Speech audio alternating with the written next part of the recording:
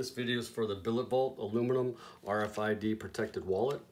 This will show you how to load and unload your wallet with your cards once you receive it. In the box you get a aluminum wallet, a money clip, a card, and 4 extra O-rings. If you break an O-ring, the O-rings are on the sides here, you just take the screw off and you can replace an O-ring. So here's how you load the wallet. Take off your money clip and the card. You start loading your cards one at a time in the wallet.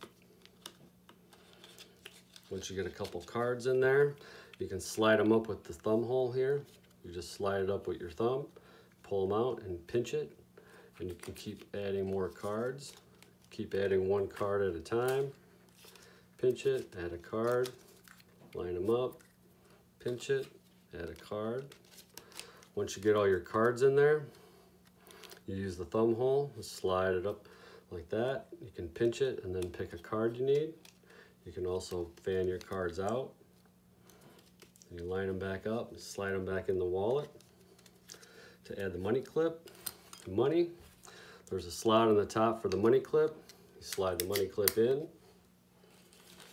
You take your money, you wrap it around the card that's included. You slide that on the money clip like that. There you go. You have a minimalist aluminum wallet. Can go in the front pocket or back. You can use it with or without the money clip. RFID protected so they can't scan through the aluminum to get your card. Any other questions? Check out our website at billetvault.com or hmcbillet.com. Thank you.